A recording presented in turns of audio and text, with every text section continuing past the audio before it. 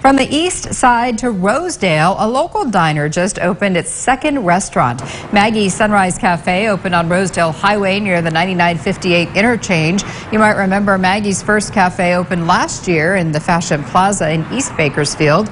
It's an Americana-style diner with a Mexican twist, with offerings like burgers, steak, and eggs and pancakes, or breakfast burritos and chili verde scrambles. But the first location just serves breakfast and lunch. The new one on Rosedale will open until 8:30 p.m. for dinner as well.